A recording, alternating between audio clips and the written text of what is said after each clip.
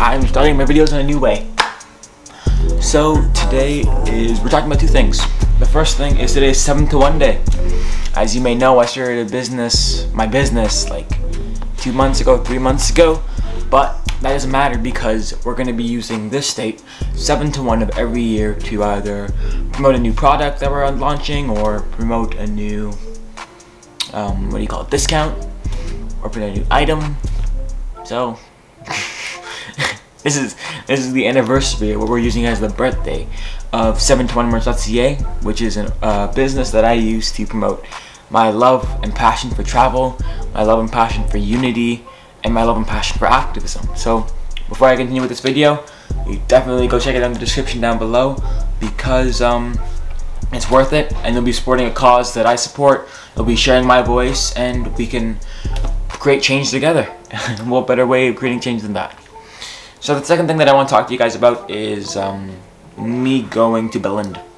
I will be going to Billund in September, and the story behind this is that I was one of 80 students, 80 youth, selected to be a part of a program with COC Playful Minds.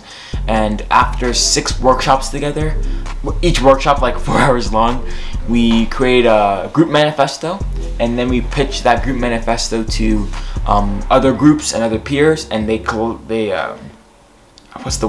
it all together basically in creating one big manifesto that we will be presenting to members of the United Nations in New York while we're in Billund. And we're going to Billund because it's the children's capital or something like that, capital of children.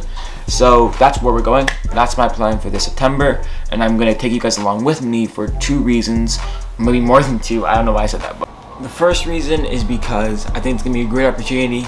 We're going to be seeing kids who have such a passion for what they've been tasked to do and tasked to solve, and we're going to be hearing their perspectives, and you'll be hearing my own perspective as well in this group manifesto.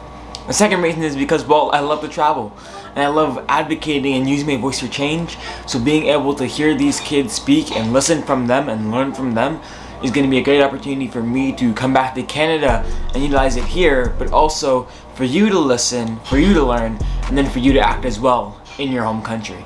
So that's everything I have to say in this video.